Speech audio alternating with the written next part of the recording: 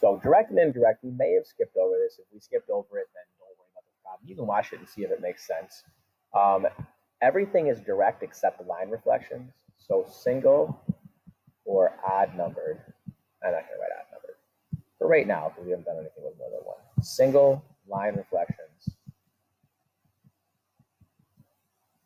are not direct. Anything else is direct. So that's a single line reflection, not direct. Okay, this is also a single line reflection, not direct.